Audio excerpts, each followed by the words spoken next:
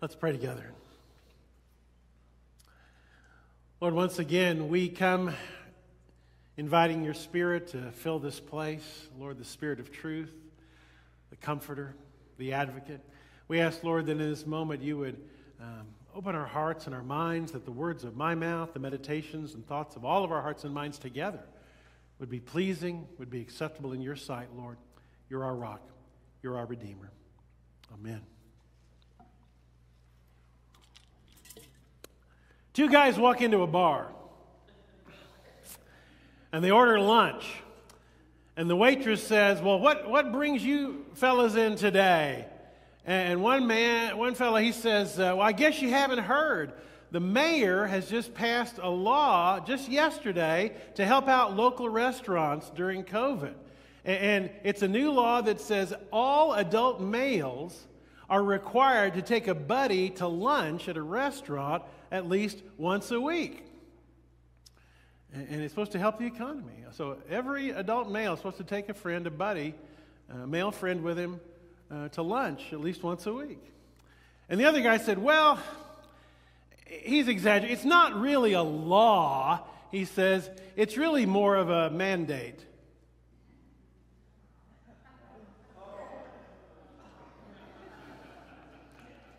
More of a mandate. Two guys walk into a bar. And they're excited. They're high-fiving everybody as they walk in. They say, we want champagne.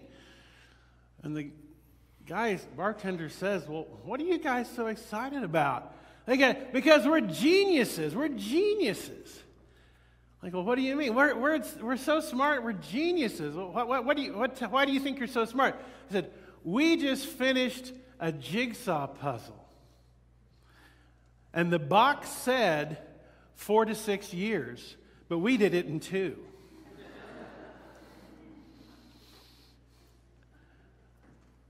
I'm not going to tell another one. But you know how many jokes start that way? Two men walk into a bar. Thousands and thousands of jokes start. Two men walk into a bar.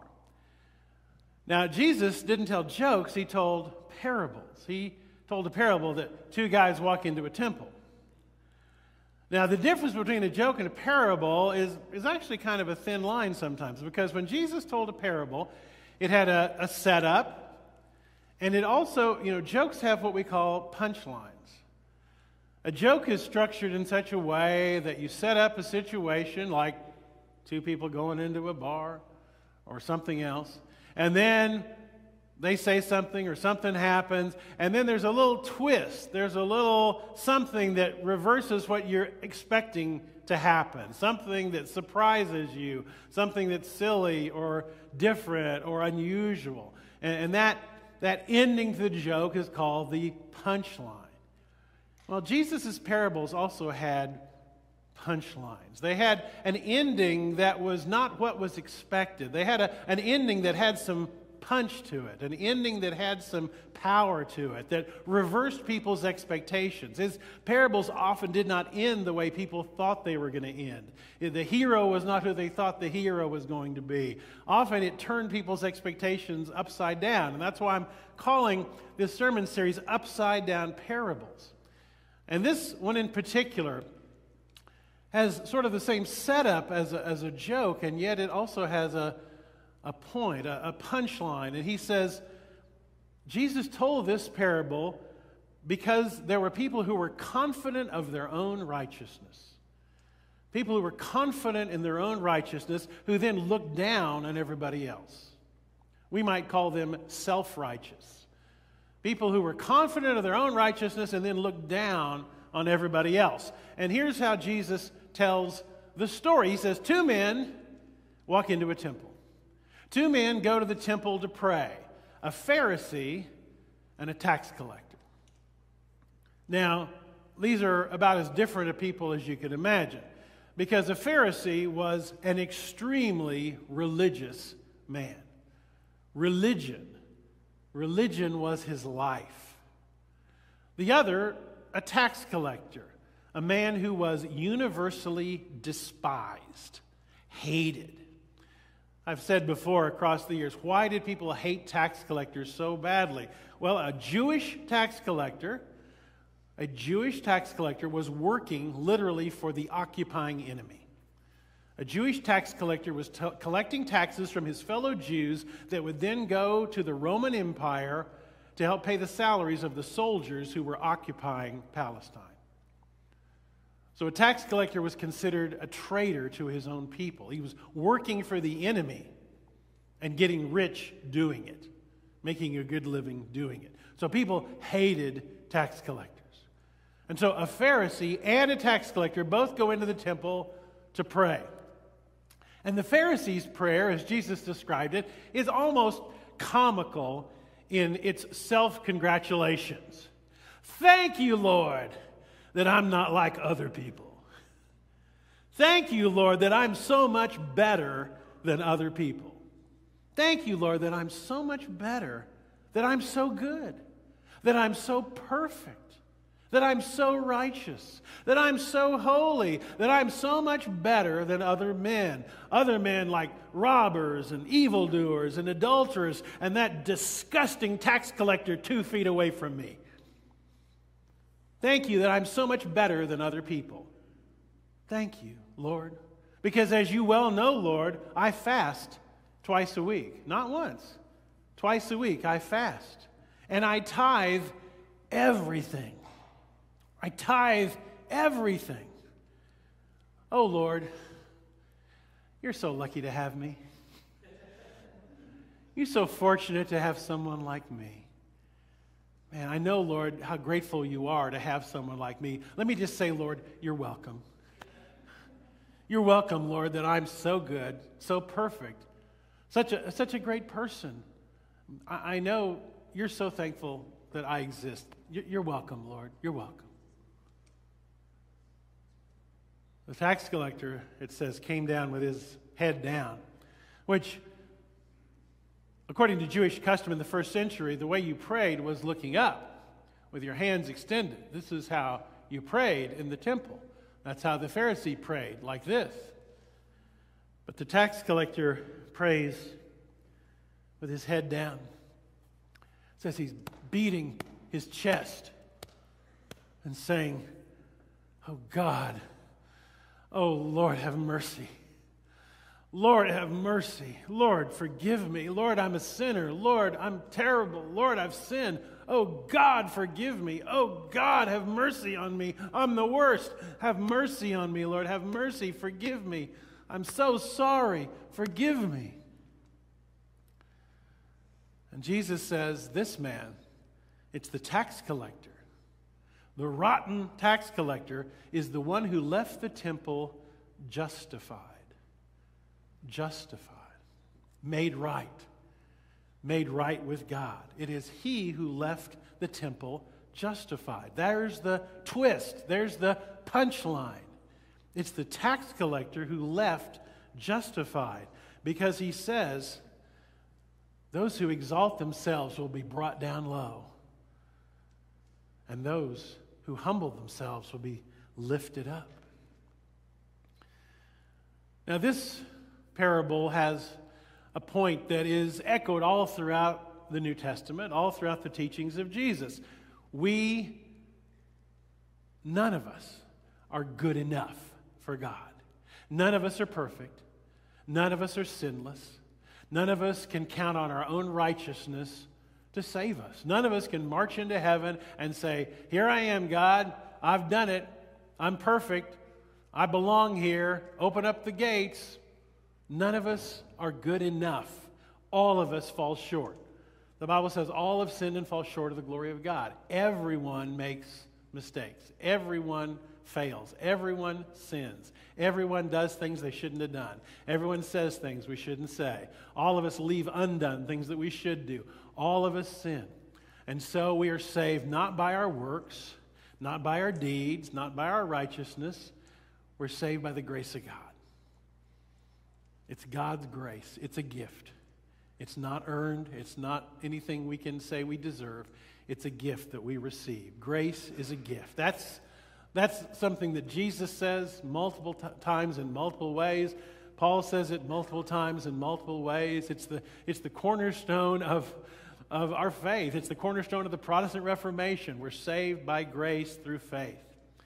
But as we read this story, and other stories like it, we might say, why did Jesus really have it in for the Pharisees so bad? What was Jesus' problem with the Pharisees? Why does he criticize them more than anybody else? Why is he so critical of the Pharisees? The word Pharisee means the separated ones. And they were the most religious people in Israel. They were the most religious people in all of Israel. Let's think about that word for a minute. That word religious. Religion. Religious.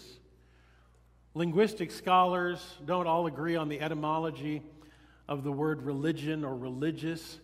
Most seem to think that the root word means to bind, to tie, to connect. That religion is something that binds us, that ties us together. That's the root word of the word religion. And of course, when we use the word religion, we talk about the religions of the world. The world is full of religions, all different kinds of religions. It doesn't just refer to Christianity. In the book of Acts, Paul, on one of his missionary journeys, ends up in Athens in Greece. And in ancient times, including the first century, Athens was considered in some ways the intellectual capital of the world. Athens was the place where the goddess Athena, the goddess of wisdom, was lifted up as the goddess of that particular town. It was where Mars Hill, the Areopagus, was located, where the philosophers would gather on Mars Hill at the Areopagus and debate the philosophies that were prevalent in the Greek culture and the Roman Empire. Athens is a learned town. And when Paul goes, he says to the people of Athens, as he gathers with some of the philosophers, he says, I can see that you're very religious. He said, I can tell this is a very religious town. What did he mean? Well, there were idols everywhere. There were temples everywhere. Temples to gods and goddesses. Athena and Zeus and Hera and Apollo and Aphrodite and on and on. There were idols on every corner. And so Paul says, you are a very religious people. It's a very religious town. And then he said, well, let me tell you about what I believe. So Athens is a religious town. And the Pharisees were religious Jews. They were very religious. They practiced a very strict form of Judaism. Now, they identified about a little over 600 laws of Moses in the Old Testament. And they were determined to keep every single one of them strictly. And some of them you didn't have to work too hard to keep, like don't murder somebody, don't steal, don't commit adultery. Those they felt they were pretty safe. So they tended to focus a lot of their attention on some of the other rules, like the Sabbath. Keeping the Sabbath holy, not working on the Sabbath. They had hundreds of rules about what constituted work and how to avoid work on the Sabbath. You couldn't get water out of the well on the Sabbath because that was work. You couldn't tie a knot onto a bucket to get the water out of the well on the Sabbath. Women were forbidden from looking in the mirror on the Sabbath because they might see a gray hair and pluck it out, and that would be work to pluck out the hair. And on. Picky, hundreds of laws. And one of the things, as I mentioned, I believe last week, one of the things that they said was forbidden to do on the Sabbath was heal. Healing is work. And that's why they got into conflict with Jesus. Because Jesus healed people on the Sabbath. Jesus worked on the Sabbath, and they called him a Sabbath breaker. They called him a sinner because of that, because he worked on the Sabbath. He healed people. And that brought him into conflict with the Pharisees. The Pharisees focused on rituals, religious rituals, like hand-washing rituals. Not like we wash our hands with soap to get rid of the germs. No, they didn't even know germs or bacteria existed. But they had a ritual of hand washing where they poured the water this way and over and under and all kinds of, it was a very ritualistic way of hand washing that they thought was a very way of practicing religion. They had the kosher laws, the laws that allowed what food could be eaten and what food was unclean, non-kosher. But they went to extraordinary extremes to make sure they didn't accidentally eat something that was non-kosher. For example, certain bugs were non-kosher. Some bugs you could eat, like locust. Some bugs were forbidden to eat. And so the Pharisees would strain their wine with cheesecloth to make sure no stray bugs got in there, not because it was gross to eat a bug, but because bug meat wasn't kosher. And you wanted to make sure you didn't eat any non-kosher bug meat, like a gnat. Jesus lost patience with their way of treating religion. Jesus lost patience with how they saw what it meant to be a religious person. Jesus says this in Matthew 15:17. Don't you see that whatever enters the mouth goes into the stomach and then out of the body? But the things that come out of a person's mouth come from the heart, and these defile them. From out of the heart comes evil thoughts, murder, adultery, sexual immorality, theft, false testimony, slander. These are what defile a person. Not eating with unwashed hands doesn't defile them. Jesus says these kosher laws, he says it doesn't really matter what goes into your mouth, what food you eat. It just goes into your body, into your stomach, out your body. He says that doesn't matter. What matters is what comes out of your mouth, the words that come out of your mouth, words that can hurt or heal, words that reveal what's in your heart. Because if your heart is full of hatred and bitterness, then the words that come out of your mouth will reveal that hatred and bitterness. If your heart is full of lust or anger, your words will reveal that lust or that anger or that covetousness or whatever. He says, what goes into your mouth and goes out of your body, that doesn't matter. What matters is what comes out of your mouth. He says, whether or not you go through the hand-washing ritual or not, that's not what makes you clean. What makes you clean is what's in your heart. That's what makes you clean. But the Pharisees focused on proper rituals, food laws. These were vital parts of religion to them, and Jesus says they don't really matter. The Pharisees tithe, which is a good thing. Tithing is biblical. They tithe, but they didn't just tithe like a regular person. Regular person, if they made a living as a carpenter or a tent maker and they got money, they gave a tenth of that money to the temple. If they were a farmer, they gave a tenth of their crops to the temple. If they raised sheep, they gave a tenth of their sheep to the temple. That's what regular tithing looked like. But the Pharisees not only did that, they tithed their spices. If they had a little pot of mint or dill on the windowsill, they would take it and then they would measure out 1/10 of the dillweed or 1/10 of the mint and bring that to the temple so that they would make sure they could proclaim and proudly boast that they tithed everything. But Jesus just lays them out for this way of thinking. Matthew 23 is full of Jesus' critique of the Pharisees, and it's just one thing after another. Jesus says this in Matthew 23 to the Pharisees, "Woe to you, teachers of the law and Pharisees, you hypocrites!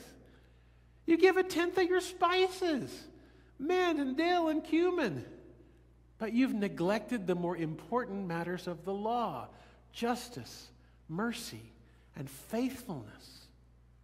You should have practiced the latter without neglecting the former. You blind guides, you strain out a gnat and swallow a camel." These picky little practices that the Pharisees practiced, that they thought this is what it means to please God. This is what it means to be a good Jew. This is what it means to follow the laws of Moses. These insane little picky things. Jesus says you're hypocrites because you focus on these picky things and you ignore things like justice and mercy. You ignore things like the poor and the widow and the orphan and corrupt judges and systems that oppress people. You ignore the big stuff and focus on the little picky stuff. You focus on picky things and ignore the big commands of God, is what he said to the Pharisees. Well, thank God we Christians never do that. I'm supposed to laugh at that. Thank goodness we Christians never get caught up in picky stuff. Thank goodness we Christians never get caught up in silly disputes over things that don't matter. Thank goodness we focus on justice and mercy and faithfulness and never get caught up in petty disputes over ridiculous things. Thank goodness we never do that. Oh, what's that we do? Oh, yeah, we do. The history of Christianity is unfortunately filled with lots of Pharisees, lots of Christian Pharisees. The history of Christianity is filled with Christians arguing about more silly things than you can imagine. In the Middle Ages, the Catholic Church, which of course at the time was really the only Western church, the Middle Ages, the Catholic Church decided that you should add water to the communion wine. You should mix water with the communion wine. And the reason being, initially it was probably because, just to make the wine go further, but there became a theological reason for it. And the theological reason that the medieval church was that when the spear went into Jesus' side, it says that blood and water came out. And so then and to this day, in the Catholic Church, a little water is added to the communion wine.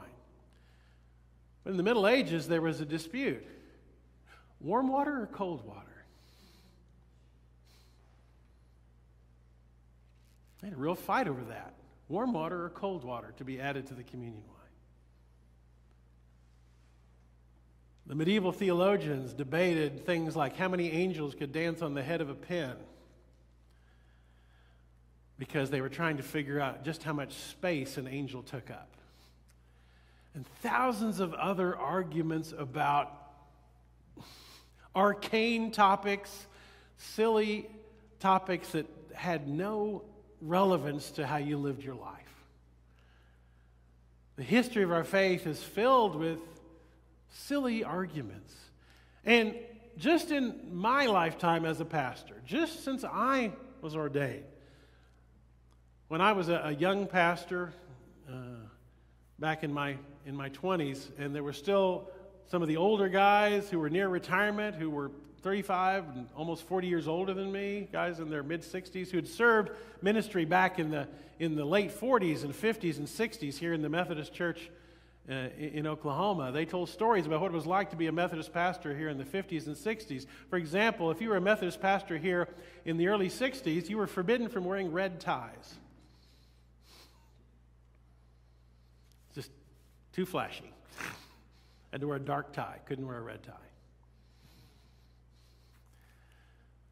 There have been arguments in Christianity, in Methodist churches, over how long the pastor's hair could be, whether or not the youth director could have a beard,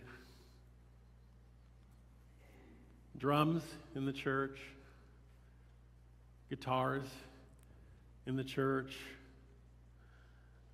One that was, I read about a church where they had a big argument over whether or not it was acceptable to bring to the potluck dinner, could you bring to the potluck dinner devil's food cake?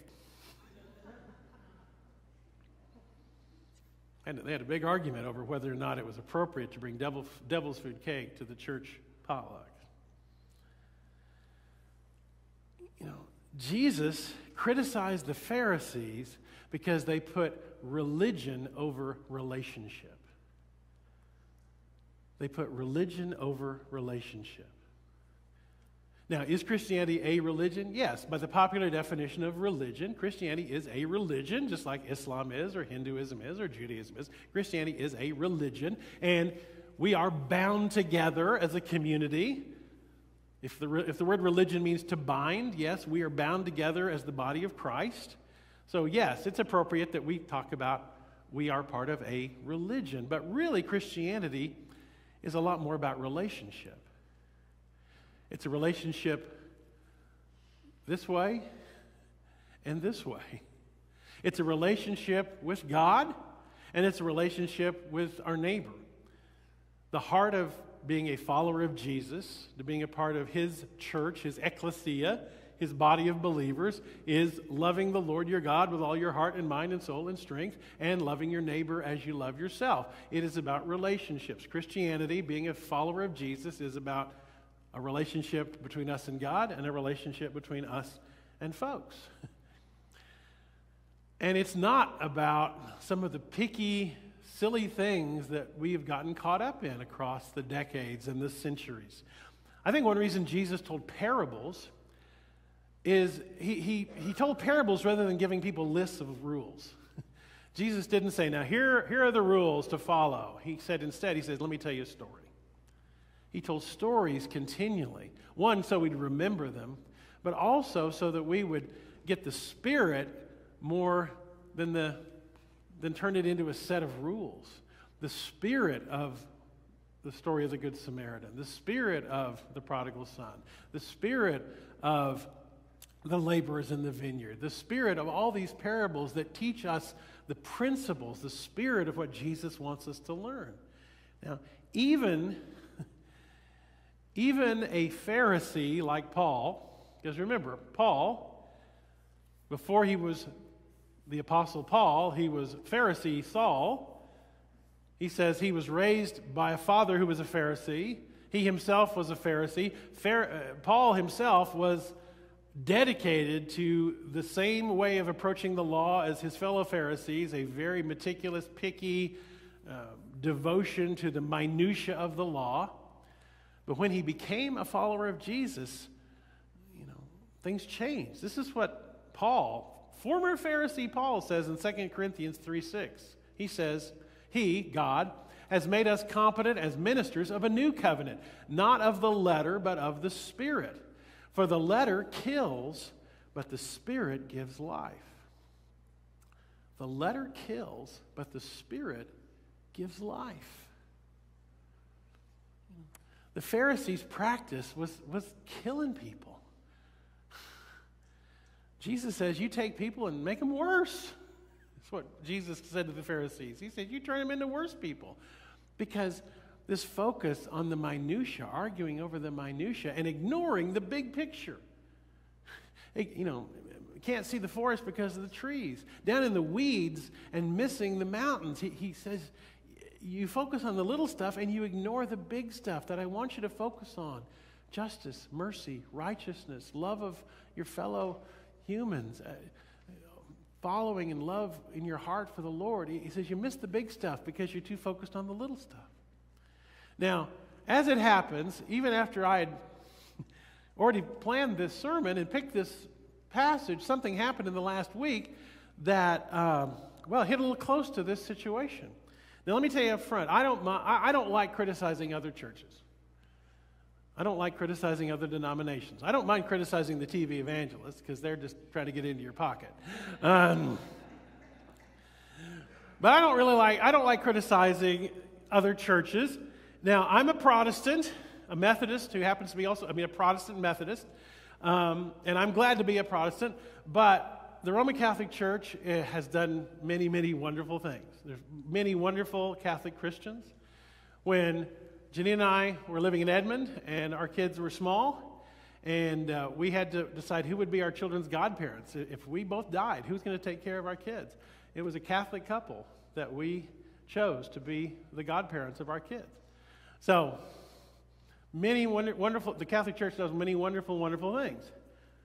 But there was a news story this week that really emphasizes what can happen when you get down in the weeds. This week, news broke that a priest in Arizona priest in Arizona named Andres Arango, who'd been a priest for over 20 years, had been doing baptisms wrong. What you're supposed to say in the Catholic Church and in the Methodist Church, for that matter, what you're supposed to say when you baptize somebody is, I baptize you in the name of the Father and of the Son and of the Holy Spirit. That's the appropriate language.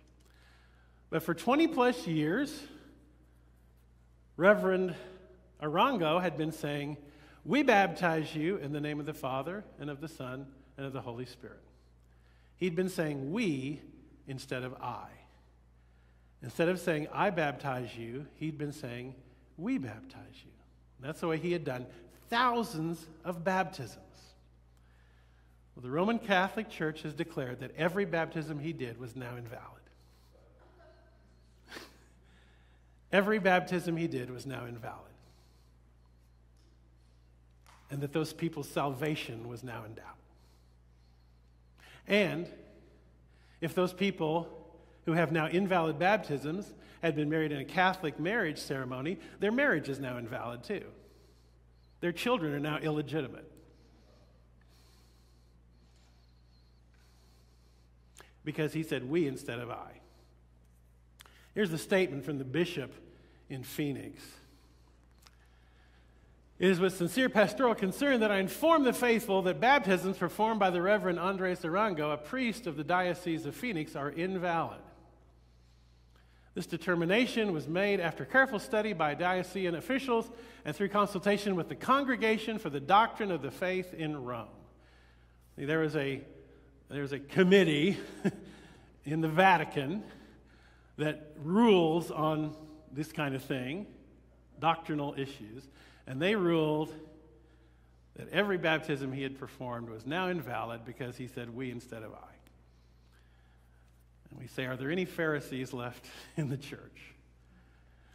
You know, you wonder if anyone at that office in Rome is familiar with Paul, or as they would call him, St. Paul. If they're familiar with St. Paul, who said, the letter kills, but the Spirit gives life.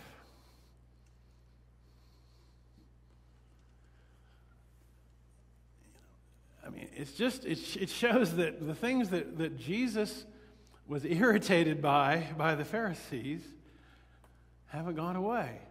There are Catholic Pharisees. There are Methodist Pharisees. There are Baptist Pharisees. There are non-denominational Pharisees. There are Pharisees in every denomination. There are Pharisees in the local church. People who somehow think that the picky, petty little things are the big things. As we used to say, they major in the minors. They major in the minor things and forget the big stuff. You know, but Jesus wants us to think about the big stuff. Justice and mercy and love and hope and faith. Loving God with your whole heart. Loving people the way you want to be loved. Jesus wants us to, I can't imagine Jesus in Arizona going, nope, none of that stuff worked. Sorry. Y'all aren't saved. Y'all aren't saved. Nope, sorry. Got the words wrong. Nope, doesn't work. I just can't imagine Jesus saying that. And I wonder if the Bishop of Phoenix and the Pope can imagine that either. Our focus, according to Jesus, is on the things that matter, the things that give life. If you feel yourself getting caught up, it's still true. Just say, well, what would Jesus think about this? What would Jesus say about this? What would Jesus do about this? When we ask ourselves those questions, we're in a pretty safe place. When we say, this is the heart, and say, God, I'm a sinner. Have mercy on me. Show me the way. Forgive me and show me the way. Let's pray. Lord, we are so thankful for the words of Christ, for the stories of Christ that show us the way. And we ask, Lord, that you would help us